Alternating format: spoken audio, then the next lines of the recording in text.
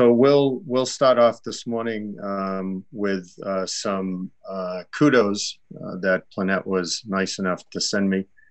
And the first one is from Graham Nickel, one of the ED attendings at Harborview, and from Dennis Kell, one of our plastic surgeons. And this was for Sean Chang. And they were thanking Sean for providing prompt, detailed, and kind care. The dad noted that he was on the ball. And Dennis said, "Thank you, Sean. Your care in the ED was very much appreciated." The second one is from Renata Franson, who's the Associate Program Director for Medicine, and she's at Harborview, and she wanted to thank Jay Yao for detecting a very large lytic lesion on a plain film that he was reviewing for her. Dr. Thronson said that Jay made the call, called her right away, reviewed the film and discussed his differential, and then made some Herculean efforts to coordinate care with UW Medical Center. So thank you for that, Jay. And the third one is for Dr. Kennedy, who is thanking Megan Turl, Madeline Jackson, and Mike Alley. And Dr. Kennedy said that he had the first case ever of persistent finger pallor and numbness after a block using lidocaine and epinephrine. And that Dr. Turl, Jackson, and Alley did an incredible job taking care of the patient, ultimately giving phentolamine injections for reversal. And Megan going in personally because she assisted in the surgery. And Steve goes on to say that the family was very grateful that the care for those three physicians provided. So thank you all. With that, it's my pleasure to introduce Grand Rounds this morning. Grand Rounds are going to start with Jimmy Zhu, who is going into spine surgery and will be doing a fellowship next year at Mass General Hospital, and Dr. Viral Patel, who we all know as one of our spine surgeons based at the UW Medical Center. And they're going to be speaking about the lateral lumbar approach and advances in minimally invasive spine surgery. So thank you. Good morning.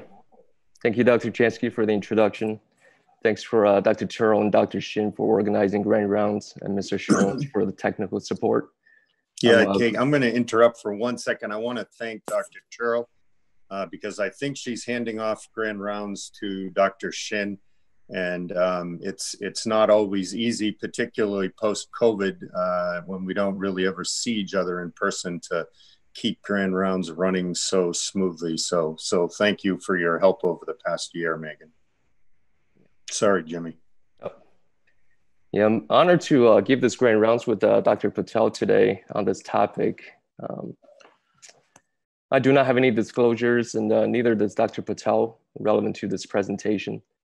My portion of the presentation will cover the following topics: history of the lateral approach, its relevant anatomy, advantages, complications, indications, and future directions. And Dr. Patel will discuss in details the OR setup, techniques, and patient outcomes. Lateral approach is one of the many approaches used to access the lumbar spine for interbody fusion surgery, which is an established treatment for a range of spinal disorders. The anterior approach to the lumbar spine was initially introduced to manage spondylolisthesis and POTS disease in 1933 by Dr. Burns via transperitoneal approach. Anterior lumbar interbody fusion provided broad service for structural graft and corrected intervertebral height. Posterior lumbar interbody fusion was initially described in 1953 by Dr. Cloward and continues to evolve. It allows for a 360-degree fusion through a single approach. However, neural retraction is one component of the approach. And for that reason, transforaminal lumbar interbody fusion was introduced in 1982 by Dr. Harms to address shortcomings of traditional PLIF. With regard to retroperitoneal approach, the flank retroperitoneal approach was first developed and described in 1980s by Sir Ashley Cooper as means for vascular repair. Retroperitoneal approach to treat spine disorders was described in 1944 by Dr. Iwahara for degenerative disease and interbody fusion. It was further developed by Hutchinson and Stock in 1950s as foundation for modern ALIF. Dr. Camben performed in order to safely perform procedures such as disc removal and interbody fusion, technique needs to be accompanied by technology. And Dr. Camben performed the first percutaneous fluoroscopic assisted lumbar discectomy in 1987 and defined Camben's triangle as a relationship between traversing nerve root, exiting nerve root, and vertebral body. Tubular access was first reported by Falbert and Casper in 1991, and subsequently the first microendoscopic discectomy was performed by Foley and Smith in 1997. The first lateral transpsoas approach was described by Mayer in 1997 when he performed interbody fusion in 20 patients. The patients are placed in the right lateral decubitus position on an adjustable surgical table. The table is tilted to create the left convex bending of the lumbar spine. An approximate 4 centimeter incision is centered above projection of 5S1. The space is obstructed by the iliac crest. In order to perform the lateral approach safely, an intimate knowledge of the retroperitoneal anatomy is required. And as orthopedic surgeons, this is not a space we find ourselves in frequently. The extraperitoneal space is found between the parietal peritoneum and the investing fascia of muscles. It circumferentially surrounds the abdominal cavity. The retroperitoneal space is found posteriorly and laterally. Within the retroperitoneum are vital organs, including the ascending, descending colon, duodenal loop, pancreas, kidneys, renal vessels, adrenal glands, proximal ureter, and fat tissue. The retroperitoneal membrane and fascia are complex and multi-layered. Once we arrive at the psoas muscle by blunt dissection, within the psoas muscle is lumbar plexus, which is formed by the anterior rami of lumbar spinal nerves, L1 to L4, with contribution from T12. These include the iliohypogastric nerve, ilioinguinal nerve, genitofemoral nerve, lateral femoral cutaneous nerve, obturator nerve, and femoral nerve. The iliohypogastric and ilioinguinal nerve innervate the abdominal muscles and provide sensation to the gluteal and genital regions. They can be found superficially during the approach. This network of nerves is prone to injury during the transpsoas approach as they cross the vertebral body. Urabe studied the anatomic relationship between vertebral body and the lumbar plexus. The anterior and posterior edges of the vertebral body was divided into 4 zones, and at each segment, the psoas muscle, lumbar plexus, and nerve roots were dissected. The lumbosacral plexus is most dorsally positioned at the posterior end plate of L1 and L2. With general trend of progressive ventral migration from L2-3 to L4 and 5. The safe zones at L1-2 to L3-4 are the middle posterior quarter of the vertebral body, and the safe zone L4-5 is in the midpoint. The genitofemoral nerve can be injured in zone 2 and zone 1 at the lower lumbar levels. Generally, studies show that when approaching the lumbar spine from L1 to L3, the psoas muscle should be split in ventral 3/4 of the vertebral body to avoid nerve injury. EMG can be used to detect the lumbar plexus. If a dilator passes in proximity to the lumbar plexus, a surgeon is warned both visibly on a graphic displays and also via auditory feedback. The surgeon can then adjust his or her trajectory to reduce the likelihood of neural injury. Modern neuromonitoring devices incorporate EMG, SSEP, MEP. The goal is to place the retractors anterior to the lumbar plexus. Prolonged retraction time and coincident increases in trigger EMG threshold are both predictors of symptomatic neuropraxia. The incidence of postoperative neuropraxia may be reduced by limiting retraction time and utilizing triggered EMG throughout retraction. And Dr. Patel will discuss more in details. Theoretical benefits of XLIF include less blood loss, as the approach generally requires an incision less than 4 centimeters, and most of the approach is achieved through blunt dissection.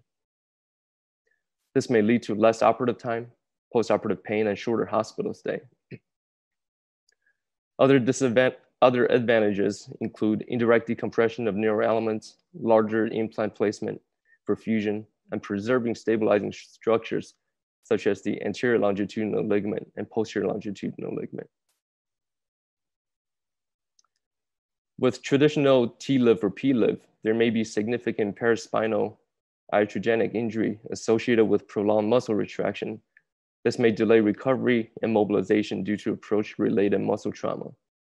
Washke studied 30 consecutive patients who underwent posterior lumbar interbody fusion and instrumentation via open lumbar midline approach. Needle EMG of paraspinal muscles was performed preoperatively at 6 and 12 months, and paraspinal muscle volume was determined by volumetric analysis of thin light CT scans preoperatively at 1 year after surgery.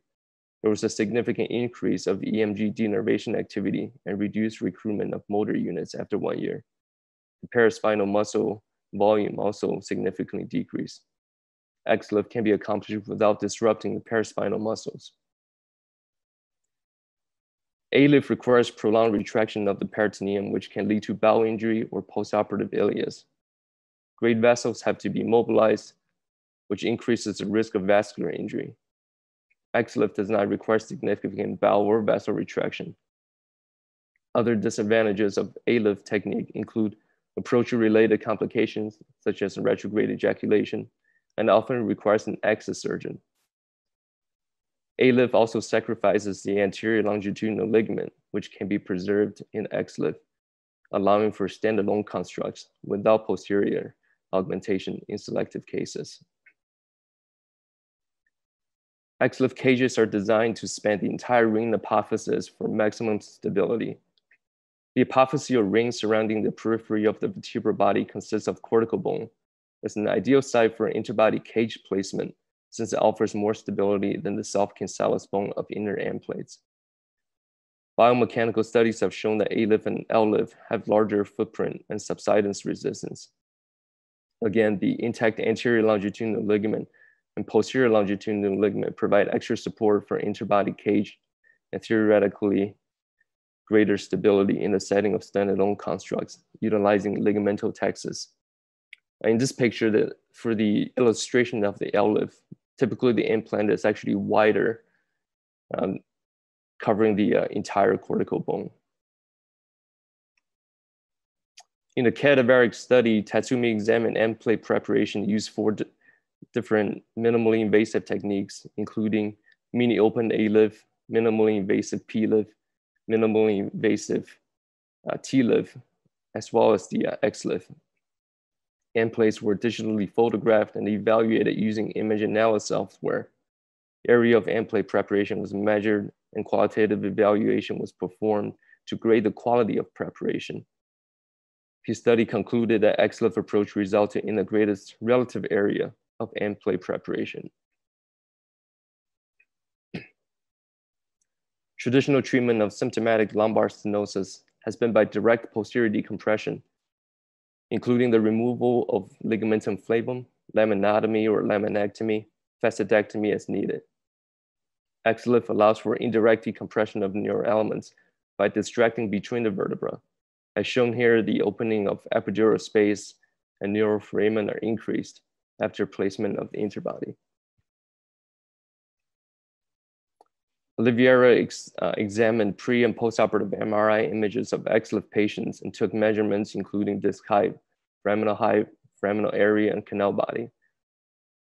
There was a substantial dimensional improvement in all radiographic parameters, with about 42% increase in disc height, 13.5% in foraminal height, 24.7% in foraminal area, and 33.1% in central canal diameter. Over time, authors have found that predictors of poor outcome for indirect decompression can be found on preoperative imaging, including congenitally short pedicles, uncontained disc herniation, significant facet arthropathy, locked facets, PLL or osteophytes arising from posterior end plates with complete or near compromise of the lateral recess and synovial cysts.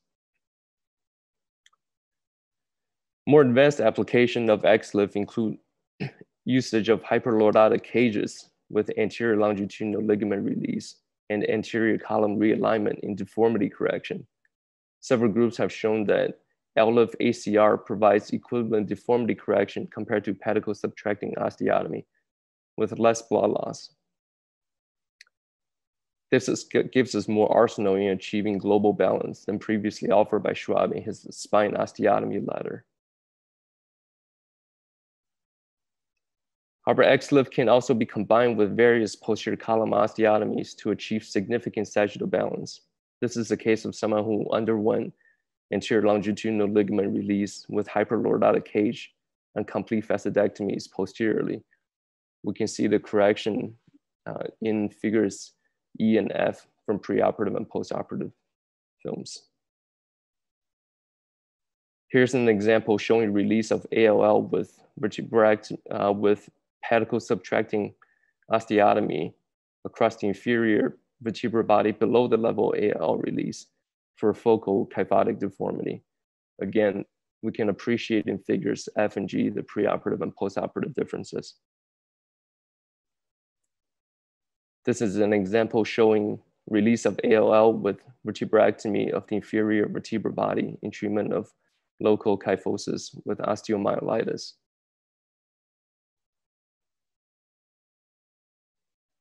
Various complications are associated with XLIF, including but not limited to hip flexion weakness, neurologic injury, vascular and visceral injury, pseudohernia, and subsidence. Heiji performed a systematic review analyzing the rates of medical and surgical complications associated with XLIF in a total of 6,819 patients. The rate of complications were as follows: wound 1.38%, cardiac 1.86%, vascular 0.81%, pulmonary 1.41%, GI, urologic, etc. The transient neurologic deficit was 36.07%. Persistent neurologic, however, was 3.98%. And operative, which includes fractures, pseudoarthrosis, implant failure, reoperation, was 9.22%. We can see that transient neurologic complication is a significant part of this approach, and patients should be counseled. Here's an example of subsidence following standalone XLIF interbody placement. Preoperative lateral radiograph and sagittal MRI showing degenerative spondylolisthesis, and the intraoperative lateral fluoroscopy showing restoration of this height. The postoperative lateral radiograph and sagittal MRI showing loss of correction following subsidence. And we can see again here the canal is significantly narrow. Here's an example of pseudohernia caused by injury to the iliohypogastric and ilioinguinal nerves during the approach. The applications of XLIF has been broad. Reported cases include degenerative disc disease, spondylolisthesis, scoliosis, adjacent segment disease, recurrent disc herniation, and in some cases, osteomyelitis, tumor, and trauma. In terms of future directions, surgeons can perform XLIF and pedicle screw fixation via fluoroscopy or image guidance in a single lateral position. This significantly decreases operative time as patient does not have to be repositioned. Also, a new area of development is prone single position XLIF. The retraction of the peritoneal cavity is facilitated by gravity. However, more studies have to be done to demonstrate their safety and efficacy. And with this, I conclude my portion of the talk. Thank you, everyone. And I especially want to thank the faculty of our spine department for their mentorship over the past 4 years.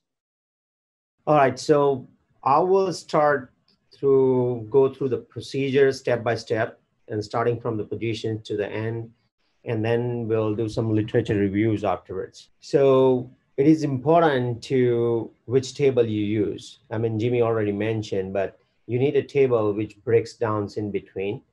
So in this picture, I use a SkyTurn table, and So that helps to open up the flank. So you can, so make sure you position your patient to have his highest point of iliac crest is 1 inch above the break point of the table.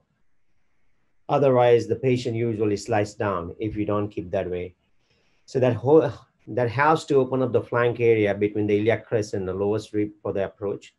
Also helps the correction of the deformity if patients are having any coronal deformity. So if you keep the concavity of the deformity up, that helps to correct the deformity just by positioning. But please do not do any excessive bending because it actually stretches your psoas muscle and also your lumbar plexus. So that can have a stretch injury as well. So when you do any lateral position is usually is unstable, right? So it's as compared to your prone and supine position. So we have to make sure you secure your patient with one bandage on the chest wall and one bandage onto the greater trochanter. With you need an axillary roll underneath the axilla. For legs, you need a figure of 8 support, which helps to keep your legs in the same position the entire time. Because during the surgery, when you are stimulating with the EMGs and MEPs, your legs tends to move, and but you need to keep your knees and hip flexed in the entire time to keep your psoas muscle relaxed on the side you're approaching. So that's important. And I use a Coban 6-inch, which helps. It's easy to put on, and it also helps while positioning to move the patient as well. So this is utmost important, that you get a CM, TEX, life easy, and by doing that, you can make your life easy during the entire procedure because this is pretty minimal invasive. So you need a CM guidance all the time. So please get the lateral x-ray for the disc you're operating on. With the angle of all the angles in CM machine, it has to be on 0. So you can move your patient or your table to get the perfect lateral x-ray. And you can see on a CM that I'm getting the perfect lateral x-rays at the L2-3 disc. It's right here. So it's basically, I'll show you the importance why this is important during the procedure. So after this, you also have to make sure you got the anteroposterior x-rays on the CM as well to perfect AP x-ray on a CM shot. And secondly, make sure you make your radio tech aware of all the positions of your CM, how you need it during the lateral and AP x-rays. You can see I have 2 CM tech, one is a trainee, so that sometimes doesn't help. Then you have to mark your disc exactly on the CM on the lateral view. That's gonna be your skin incision. So most of the patients has a disc is on a lateral view, almost 3 to 4 centimeters. So your incision is gonna be like 3 to 4 centimeters. So, and then sometimes you have this kind of patients that you have a rotational deformity and the coronal deformity. That's time is it's really hard to get the perfect lateral and anteroposterior x-rays, but you can try as much as you can. So this is the patient I'm gonna show you. So this is the best I can get anteroposterior x-rays for this patient because you can see he has a coronal deformity and the rotational deformity as well at this level. On a lateral view, it's also harder to get the perfect lateral because this patient has a coronal deformity. So both vertebrae in a different plane on an AP x-ray. So try to get the one vertebra in a perfect lateral. So here I'm getting so this is the patient as a L3 as a lowest screw. So here I'm trying to get the perfect lateral x-ray for L3.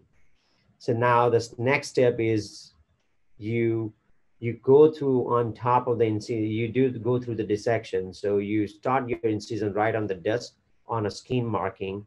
You cut the skin, then you have a subcutaneous tissues you divide, and then you have a fascia on top of the external oblique muscle. That is important at the time of closure. Once you cut that, you are on the muscle. So everything else is just a muscle splitting, like parallel to your muscle fibers.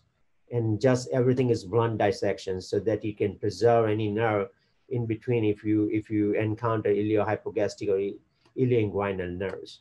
So you split your external oblique, you split your internal oblique, you can split your transverse abdominis muscle, and just underneath the transverse abdominis muscle, you can able to palpate the top fascia, which is fascia transversalis. Once you pop that fascia with the finger, which is also a blunt dissection, as soon as you pass your finger into the fascia, you can able to see the retroperitoneal fat. So now you can swipe your finger posteriorly and palpate the quadratus lumbar muscle and trying to palpate the transverse process. And then you go more towards the body of the vertebrae, you can able to palpate the psoas muscle. So that's where you stop. Once you're able to palpate the psoas muscle with the finger, now you can pass the guide wire with the help of your finger on top of the psoas muscle. So it's important where you land this guide wire. So as Jimmy mentioned already, your safe zone is just posterior to your middle of the disc on a lateral view. So for this patient, it's harder to where you're gonna do the lateral view, what you consider as the middle of the disc. So what I did, if you do the middle of the disc of upper end plate, that's gonna land here, which is probably more anterior for this vertebral body. If you do the center of the disc here, then you can add more posteriorly for this vertebral body and near to the lumbar plexus.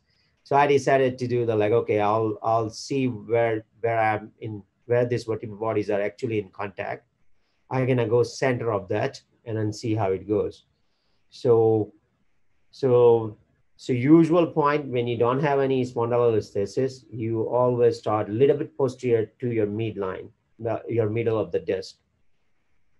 Now you take AP X-ray and your guide wires should go into the disc. And during the entire time, once you start to go through the psoas to the disc, you always triggering the EMGs. You're always running the neuromonitoring to make sure your thresholds remains above 8. So when you stimulate more, you're not gonna have any EMGs or MEPs like when you stimulate 8 milliamperes. So that means you are away from the nose.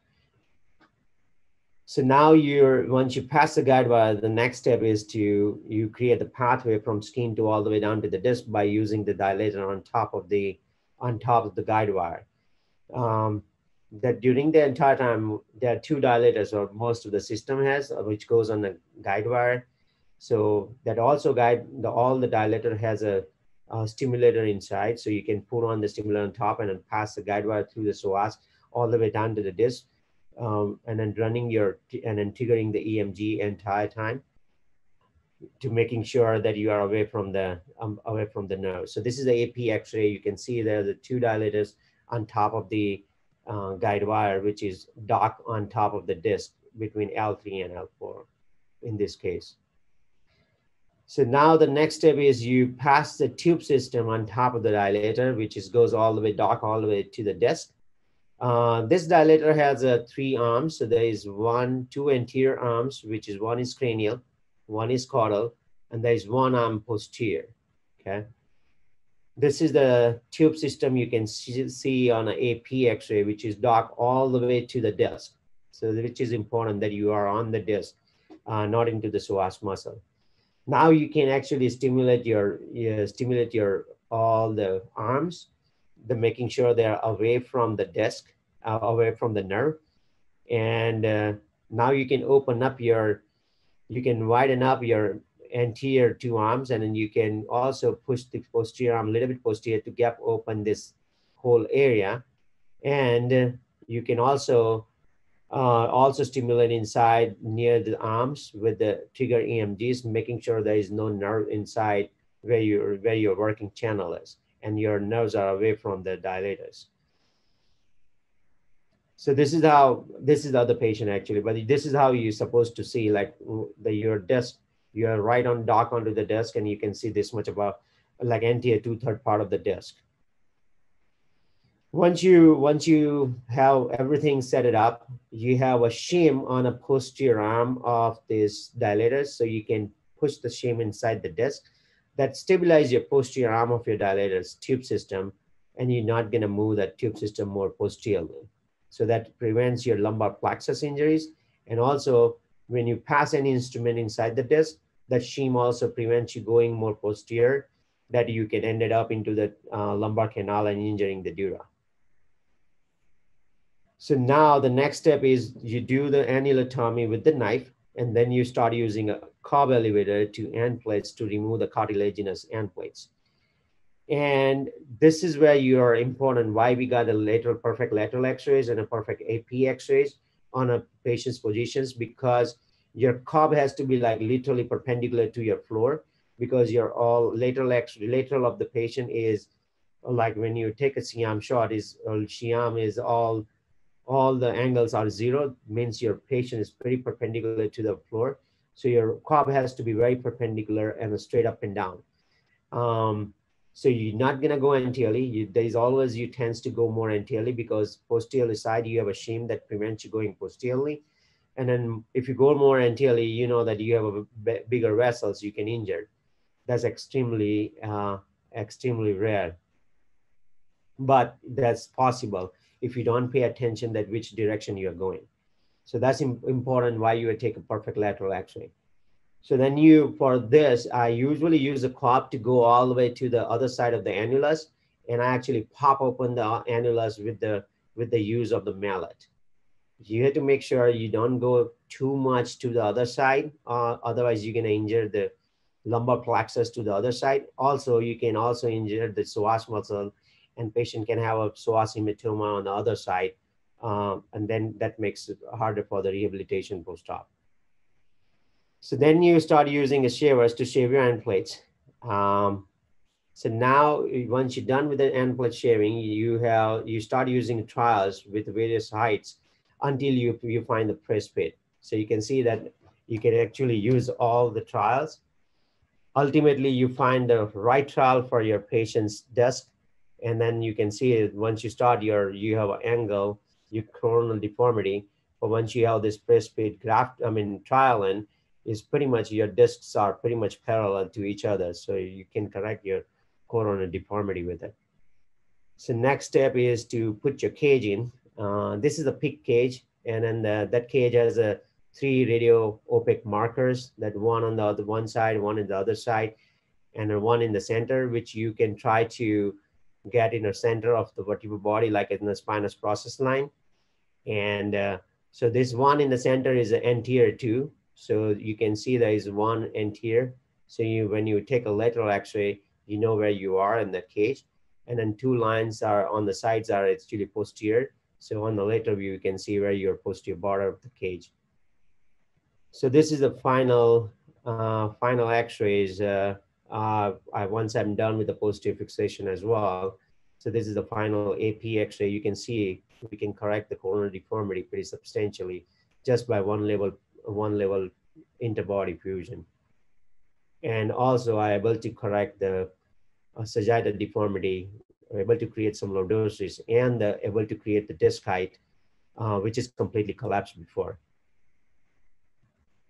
So this paper was published with the comparison between the conventional posterior lumbar interbody fusion versus the lateral lumbar interbody fusion. And they did not did any direct decompression. So interbody fusions without any direct decompression, they concluded that clinical and radiological outcomes are pretty comparable in between the 2 procedures.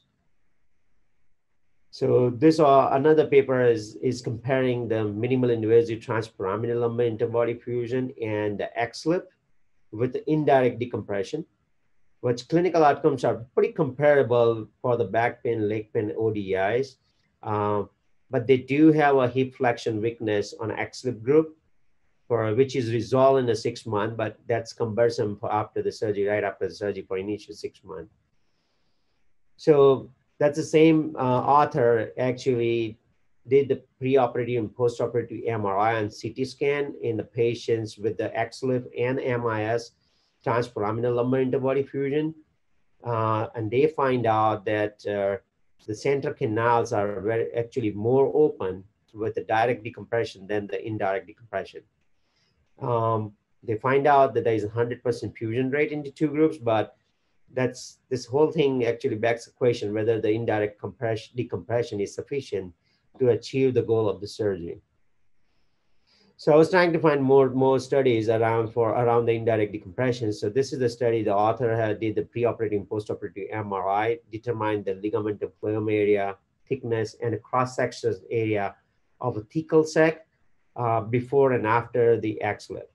And they find out they increase the cross-sectional area for thecal sac by 50% after just by doing the lateral lumbar interbody fusion. So this is another paper. Yeah, the numbers of the patients are pretty low. It's just a 21 patient study. They look for the disc height, foraminal area, and a central canal between preoperative and postoperative MRI. All radiograph parameters, dimensions are substantially improved compared to pre-op, but there is a risk of you're gonna lose the correction just by subsidence of the cage, and then you can lose the decompression because you're just relying on to the distraction of the disc that helps to distract your ligamentum phloem and the posterior annulus to get your central canal a little bit wider.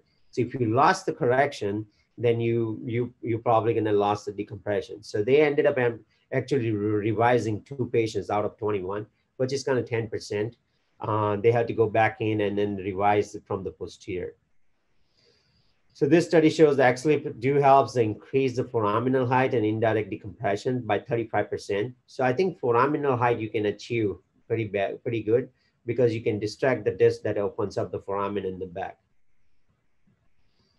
But so this is a study I feel is also important to know because there are 41 patients. They did the XLIF without any pedicle screw fixation, and they did the indirect decompression. 13 patients out of 45, they fail indirect decompression. So the definition of the failed decompression is they define as the ODI score did not improve by 20 points, or the patient required a revision surgery in form of the posterior fixation and the decompression within a 6-month postoperatively. So they find out if you have a preoperative significant smaller central canal, that patient has a higher risk. But there is one independent factor they find out that fails the indirect decompression is bony lateral recess stenosis. So this is what they are pictured in their paper is. You can see there is a lateral recess stenosis and a central canal stenosis here. They did the XLIF. They open up a little bit in the central canal, but lateral recess by distraction and bony stenosis is actually more compressed postoperatively than before the surgery. So I was looking at the paper who actually reviewed the literature for the indirect decompressions. So they find out the 200 articles. They find out the it's efficient. All the papers shows that it is efficient for the efficient technique for the decompression of the foraminal stenosis, but central and lateral recess stenosis from the lateral lumbar interbody fusion evidence is pretty low and then results are inconsistent. So I would be careful with the indirect decompression. I will get any patient you want to do indirect decompression, please get a CT myelogram before surgery to make sure there is no bony lateral recess stenosis and make sure there is no osteophyte, which is wrapped around the nerve in the foramen, which actually sometimes harder, even with the distraction of the disc, you cannot get the decompress. And then also the levels are also important to which levels you are doing it. But don't take me wrong, because you can actually achieve indirect decompression by the anterior, just by the interbody. So this is my colleague's patient. He was my co-fellow. This is his patient's pictures. So sorry for the not a good quality pictures, but you can see preoperatively this patient is fused from L3 to S1 and then the complete disc collapse. He did L2-3 standalone anterior lumbar interbody fusion with the fixation some, and you can see that in the preoperatively there is a central canal stenosis and lateral recess stenosis. You cannot see any CSF fluid, but postoperatively you can able to see the central canal with the CSF and some nerve roots there. So that comes to the patient reported outcome with the lumbar interbody fusions. Most of the literature demonstrate the improves in the patient reported outcome for XLIF. with the various pathology, which is comparable to the conventional posterior lumbar interbody fusions for ODI and VAS course. So that comes to my case, like case number 1. She is a 54-year female, had a 12-year history of a T10 to L3 posterior spinal fusion for the scoliosis. And now she came back in the clinic to see us for back pain and the right-sided leg lower extremity pain, which is increased with the activities. And she works as a lawyer. So this is her preoperative x-rays. And you can see there's a coronal deformity. This is what patients I saw, all the intraoperative imagings. Secondly, she also has a spondylolisthesis just below the level of the fusion. The level of the fusion stopped at the L3. This is L4, so she has L3 for spondylolisthesis. She also has a degeneration between 4 and 5, and then L5 is a sacralized, so it's pretty fixed to the sacrum. This is a flexion and extension region. You can see between 4 and 5, there is no spondylolisthesis, but she do have a spondylolisthesis between 3 and 4. This is the MRI cut at the L3 and L4. This is the MRI cut between L4 and L5. And then you can see she has a foramen stenosis right here on the right side between L3 and 4. And that was the main reason why she was having a right-sided lower extremity pain. So the discussion with her, I told her that I think we need to extend your fusion at least 1 level down to get this foramen decompressed. And on the other hand, she has a L5 sacralized, so only disc that remains mobile after the fusion, which is gonna be L4 and L5. And she also has a wear of this disc. So I actually advise her to go fuse all the way down to the pelvis, but sometimes the patient has their own opinions. So she read through everything, and she told me that, I read through all online, and then to achieve the greater foraminal height, I think I need a lateral lumbar interbody fusion, and I just want to get just a 1 level fusion. So I think the patient wants, she actually preferred to have lateral lumbar interbody fusion. So this is what we achieved. So, and preoperatively, she has a coronal deformity. She do have a sagittal deformity. That's why she has a retroverted pelvis. When you see on an AP X-ray, you can see the obturator foramens are open, and you can see all the foramens in sacrum, and your bottom part of the sacrum is actually below the pubic symphysis, which confirms that she is retroverting to stand up straight. This is postoperative X-ray. Just by doing one lateral lumbar interbody fusion, we can correct the coronal deformity. Also, that help her sagittal deformity correction. And now you can see the postoperatively, the AP X-ray of the pelvis is not as much as retroverted as before. So this is her X-ray from lateral view. And as you can see, before surgery, she did not have a spondy between 4 and 5. Now, and her fusion at the 4, now she has a spondylolisthesis at 4 or 5, but she is not symptomatic from it for now. So this is her 1-year follow-up. So her preoperative ODI was 64 on March 2019, and postoperative ODI is 22, which is significant reduction in the ODI score. This is her incision, which is about 3.5 centimeter on the lateral side. So this is case number 2. This is the 56-year-old male, had a 3-year status post from L3 to L5 fusion. And he had a L3 to 5 decompression, and then he developed the adjacent level disease at L2-3 and ended up having a decompression at L2-3. And then he came back again with complaint of the back pain and leg pain, which increased with the sitting, standing, and walking, improves with the lying down. And his preoperative ODI was 62. This is his preoperative X-rays. He was fused between L3 to L5, and he already had a decompression done between L2 and L3 before he saw me. So this is his X-rays and extension and view. So this is his MRI. Even though he had a 1D compression between L2 and L3, he developed the compression again between L2 and L3. And also you can see the facet joint widenings between L2 and L3. And then, so I mean, my goal is to get this decompressed, and then I'm probably gonna extend his fusion one level above. The question becomes how you do the interbody between L2 and L3. And then with the previous fusions, and I was anticipating more scarring there. And then you already have a smaller window to start with when you are at L2-3. And now you have a scar on top of from the previous surgery. So that even makes it sometimes harder to put the tulip graft bigger. So that's why I decided to do the X-lip for this patient. So this is what we ended up, how you can see how much bigger cage and grafting we can able to do with the X-lip positions. And I extended his posterior fusion, posterior instrumentation to one level above. So in conclusion, it's a steep learning curve for the surgeon and the whole surgical team, for the scrub nurse and radio tech, everyone. And that actually increase your surgical time, and which is kind of is not good for your, while you are doing a retraction on lumbar plexus. You want to get this surgery done as quicker and safer as possible. But so I think the surgical team teaching is also important.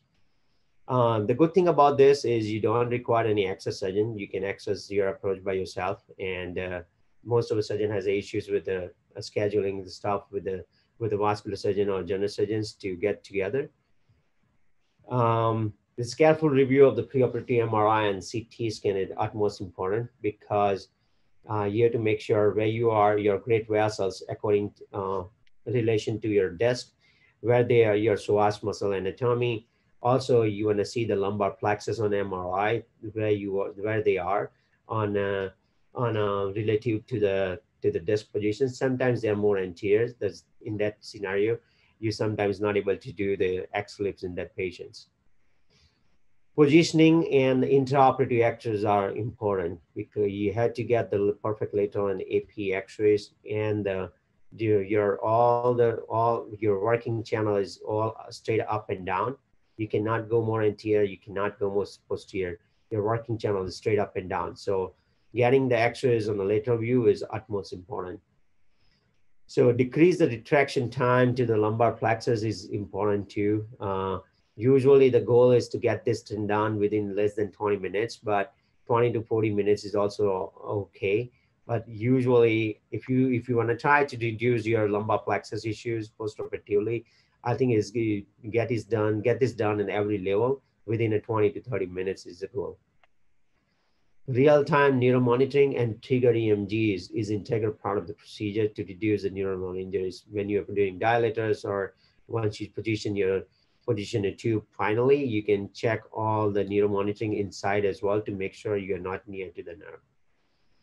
So postoperatively, transient motor and sensory neurological is always a concern. So I find out this is all started in early 2000, and for initial papers, like all papers before 2010, you have a more modern sensory neurological transient issues because everybody has a learning curve. But now, as you're looking for recent literatures, the transient motor and sensory neurological issues are way lower now. There's always a rare vascular and visceral injuries if you're not in a perfect channel in the disc, but it's actually extremely rare. Indirect decompression, I'll be really careful about indirect decompression. I recommend to get the CT myelogram before the surgery to make sure you don't have any bony compression on the lateral recess, and then you don't have an osteophyte which wraps around the nerve in a foramen. That's the time probably indirect decompression is pretty low likely it's going to work. Standalone lumbar interbody fusion without posterior instrumentation. I think they are doing it because you're not violating any structures like anterior longitudinal ligament or posterior longitudinal ligament, and you are pretty press fit lumbar interbody fusions, and you are not violating the posterior any structures. So I think it's okay to do it like if you do for one level, but I would not suggest to do multi-level without doing any posterior instrumentation. So big size cage as compared to the posterior lumbar interbody fusion, which is actually decrease your subsidence raise. The subsidence raise for most of the paper for this is less than 6%. And as comparable patient-reported outcomes and fusion rate with transpyramidal lumbar interbody fusion or posterior lumbar interbody fusion cases. Thank you. Thank you, Dr. Patel and Dr. Ju. I'm going to ask you one question, Vero, on behalf of Dr. Henley. He said that you had originally mentioned that you want the concave side of the deformity to be up when positioning, but you had shown a case where you actually have the convex side up, and Brad was wondering why. Yeah, so that case, I was looking for a concave deformities when you have a scoliosis concave deformity and you're doing a multi-level X-lips.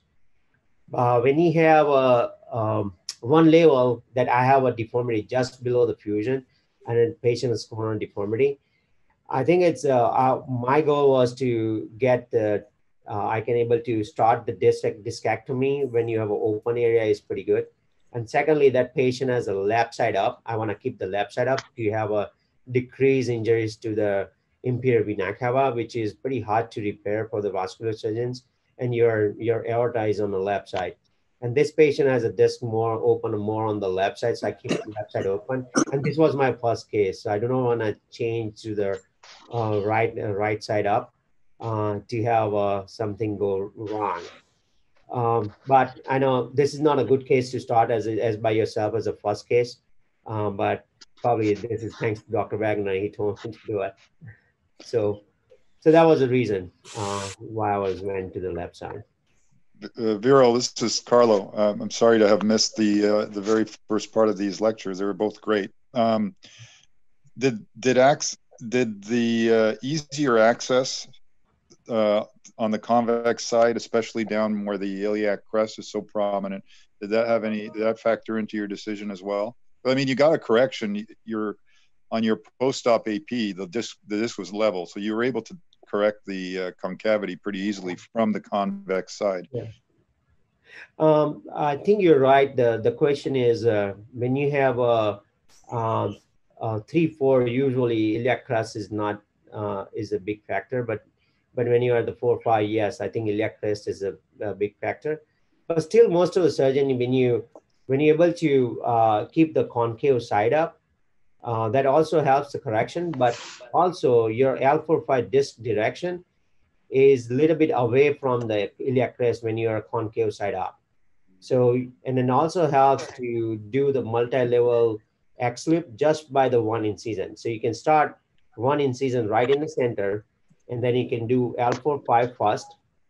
Then you do L1, L2-3 second, because the high you're gonna go higher with the concavity, and then you can get corrections, and then you do 3-4 and 3-4, 1-2 afterwards.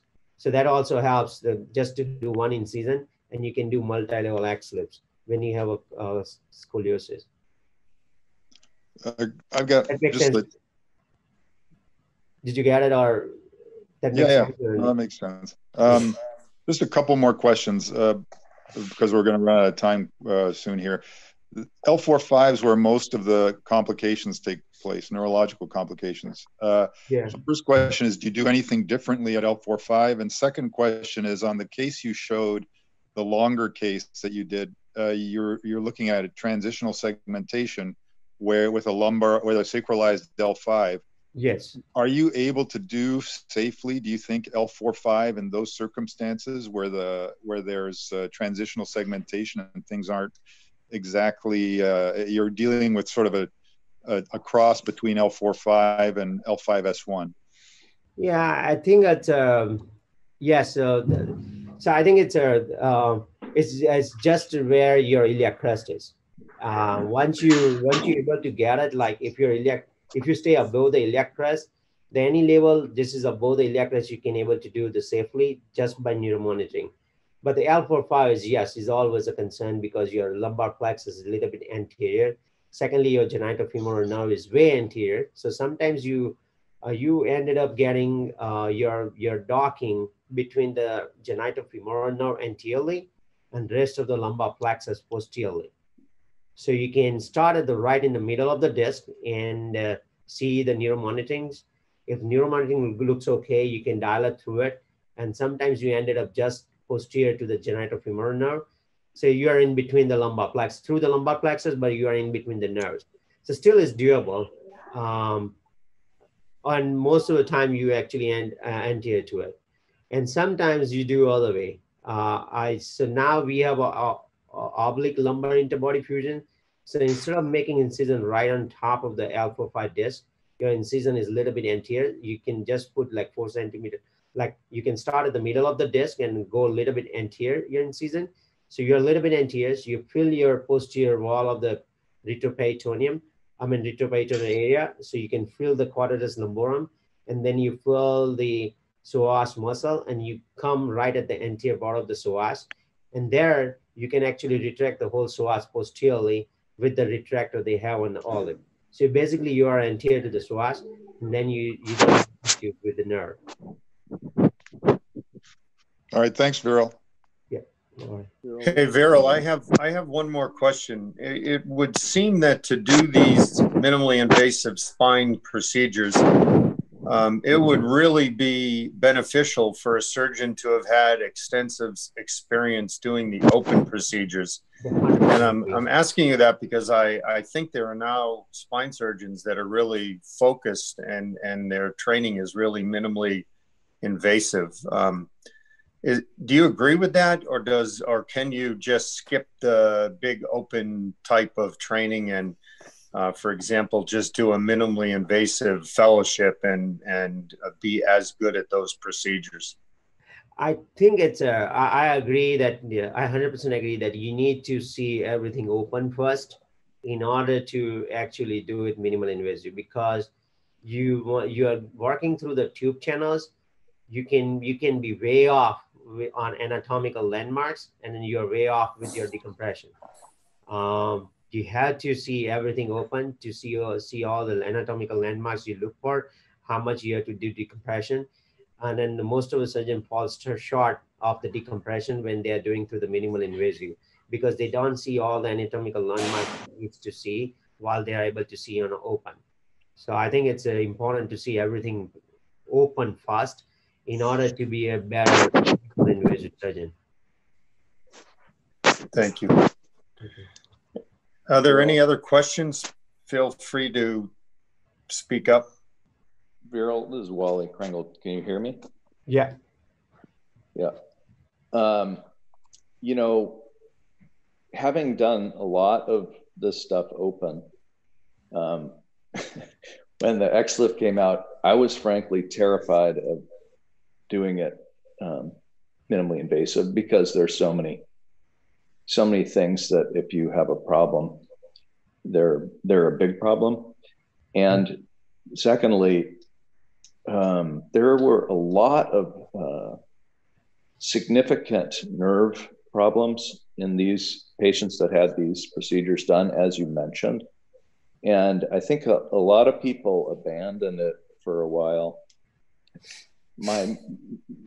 Patients with nerve injuries are very unhappy patients, and compared to patients that have a 4 centimeter long incision instead of a 3 centimeter long incision in their side. Yeah. So, the single level open approaches you can do with pretty small incisions and be very confident of what you're looking at and that nothing's in the way. Yeah. The multi-level are different, and 4 or 5 frankly terrifies me to do closed. But I think your concerns are right. It's a huge learning curve for most of the surgeon. All the papers which is published before 2010, they had a higher transient neurological issues postoperatively. But now, over the period of time, the better retraction, better tube system, and the better knowledge of the anatomy preoperative MRI and CT scan reviews and the neuromonitoring inside that actually help a lot to decrease this thing. And second thing is, now we have I presented XLIF, but I can also able to do the OLIFs, which is also minimally invasive because you just do more lateral anterior to the psoas, and you can retract the whole psoas posteriorly. You can able to see the disc, and then without going through the psoas, without going through the issues with the lumbar plexus, you can do this minimally invasive as well. And in that case, you don't even need a neuromonitoring because you're way away from the lumbar plexus and because you're anterior to the psoas. But that also begs the question, because you have to read your MRI preoperative very carefully, that you need enough space between your great vessels and the psoas in order to do OLIF as well, which is oblique lumbar interbody fusion. So I think you can decrease these issues as long as I think you are doing the right things to the patient. Yes, there is always a concern of transient neurological issues, but believe me, most of the patient gets better within 6 weeks. Thanks. Okay. Any other questions?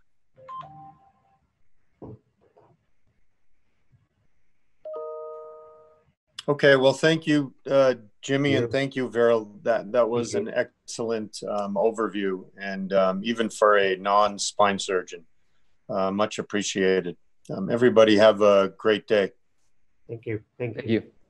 Thank you.